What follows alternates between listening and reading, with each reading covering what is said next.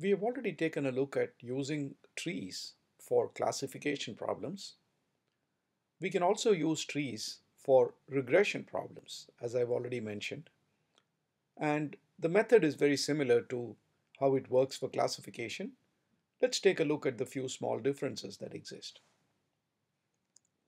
Let's look at a simple small example file to fix the concepts. So here we have a file, a data file, which we have used earlier, I think. So we've got some number of people. I think this is 20 people. You've got their income and the family size and the amount of money that they spent on a certain vacation, right? So you can think of this scenario as occurring in a vacation resort, and the resort is trying to predict how much money each of the families that visit the resort will spend. So you can think of it as if the resort has some advanced reservations, and along with each reservation is information about each of the reservation, which is, and we are considering only two here, which is income and family size. And we also know that in the past people have, families that have visited the resort have spent certain amount of money, and this is the historical information that we are looking at. Okay, so now we've got the income, the family size, and how much money they spent at the resort, and the goal is to build a model to make predictions for the future when we know the income and the family size of families who have made reservations, but we don't know how much money they are going to spend, which is what we are trying to predict using historical data, right? So given data like this, we could come up with some rules like this. Let's say one of the rules we come up with is if income is less than 95,000 and the family size is 1 or the family size is 2, then the expenditure is $410, right? So somebody by looking at this data might come out with a rule which looks something like this, right? So, or somebody else may come up with another rule that says if income is less than 95,000 and family size is 3, then the expenditure is 510. For now, don't worry about how somebody is coming up with these rules.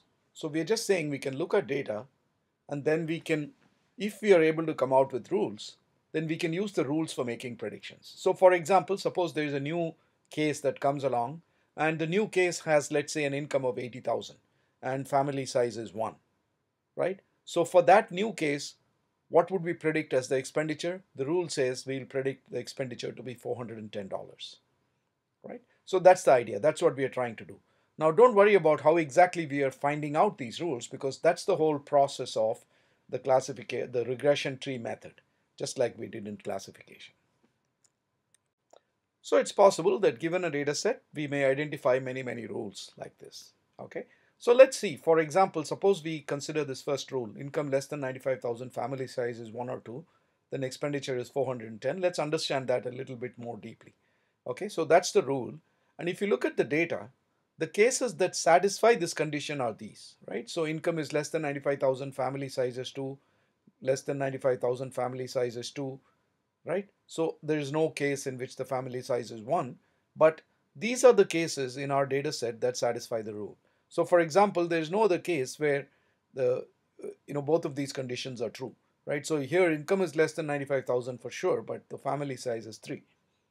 Here too, the income is less than 95,000, family size is 3, right? So here, the family size is 2, but the income is above 95,000, right? So here you can see how these are the only cases that satisfy the rule. And if you look at those cases and consider the expenditure by each of those cases, so for example, for the first case, expenditure is 350, second case, expenditure is 420, third one is also 420, fourth one is 350, and the fifth one is 510, right? So what we are doing there now is simply taking the average of all of those expenditures, and that average turns out to be 410. Okay, so this is the whole idea that first of all, through certain rules, you partition the data into smaller subsets, that is, each subset that satisfies a particular rule. And the prediction, if something satisfies the conditions for the rule, is simply the average of all of the target attributes, target values. Okay, so that's how it works. So for the next one, if you do the same thing, you find that the cases that satisfy it are these, and the average is 510. Okay, so this is really what we are trying to do here, that we take the whole set, partition it into cases that satisfy a particular rule, and simply take the average of those values for making predictions. Very simple, very straightforward approach. Remember, back in classification, what we did was we took the majority rule of the cases that satisfied a particular rule. Here, instead of taking majority cases, because we have numbers, we're taking the average. So if you find many rules like this, you can construct the rules in the form of a tree. And here is the thing that says income is less than 95,000, family size is less than 2.5, which means it's basically 1 or 2, and the prediction is 510. Okay, and income is less than 95,000 and family size is less than 3.5, which is greater than 2.5 and less than 3.5, which means family size is 3, then the prediction is 510, and so on and so on, right? So these are the first two rules that we actually explored earlier.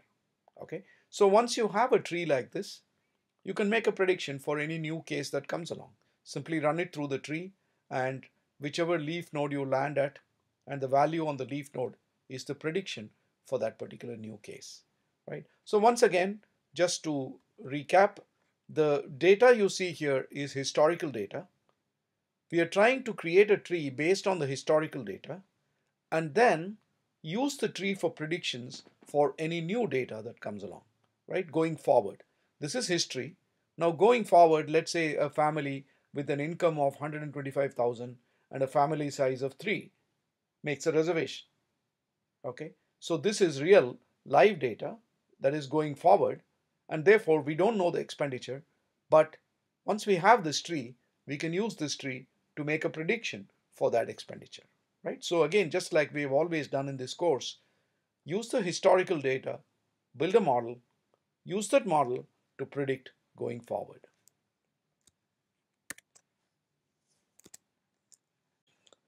So what's actually happening is you build a tree and you run all the cases through the tree. So some of the cases are going to land up here, some here, and so on, right? So this is the set of leaf nodes, and what we'll be effectively doing is partitioning the entire data into a certain subset, right? So here, if you add up 25%, 25%, 50%, 60%, 70%, 90%, 100%, right? So all the 100% of the data was here, and 25% of the cases satisfy this rule, which is income less than 95,000, family size 1 or 2. So 25% of the cases satisfy that condition, 25% of the cases satisfy this condition, etc., etc. So basically what we are doing is partitioning your entire data into certain number of disjoint sets of cases. Let's think a little bit about what kind of characteristics we want these sets to have. Now let us say that we devise this rule of income less than 95,000, family size 1 or 2, and our prediction is 410, right? Now we already said that 25% of the cases are here, which means n equals 5. 5 of the cases are actually here. 5 of the original 20 that we started with, n equals 20 is our entire set. So 5 of them are here. Now we say the 410 is basically the average of expenditure of those 5 cases.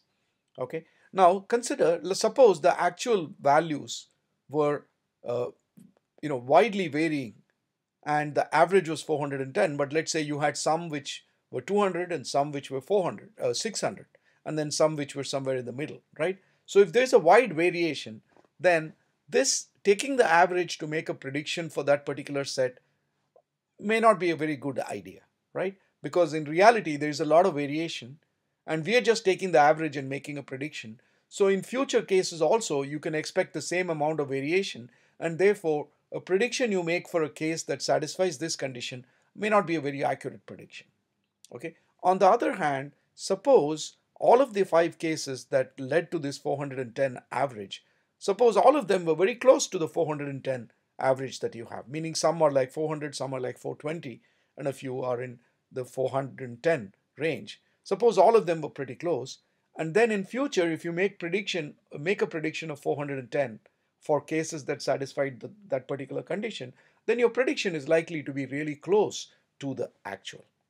Okay, so that's really what we are concerned about, that just taking the average for may not be good, but taking the average may be pretty good if all of the cases that fall in that bin which satisfy the condition, if all of them have values pretty close to the average. Okay, so that's the whole idea. So what we're really trying to do is to try to get each of these sets as homogeneous as possible. In other words, we want all the cases within a particular set to have a target value which is very close to the average. Okay, of course, exactly equal to the average will be the best, but that will not happen in the real world. So we want to divide the original data into sets which are as homogeneous as possible in terms of the target attribute. In this case, the target attribute is expenditure. So we want all of them to have expenditures which are very close to each other, or to put it in a different way, is to say that all those expenditures are very close to the average. So again, just to restate it, we want the sets to be as homogeneous as possible, and the homogeneity is high when the expenditures are similar to each other. That is, homogeneity of expenditures within a set. When they're all similar to each other, then we have high homogeneity. Otherwise, we have low homogeneity. Of course, high and low are not binary. It's a gradation from high to low. But this is the general idea, that we determine the homogeneity based on how close the expenditure values are similar to the average within a particular set.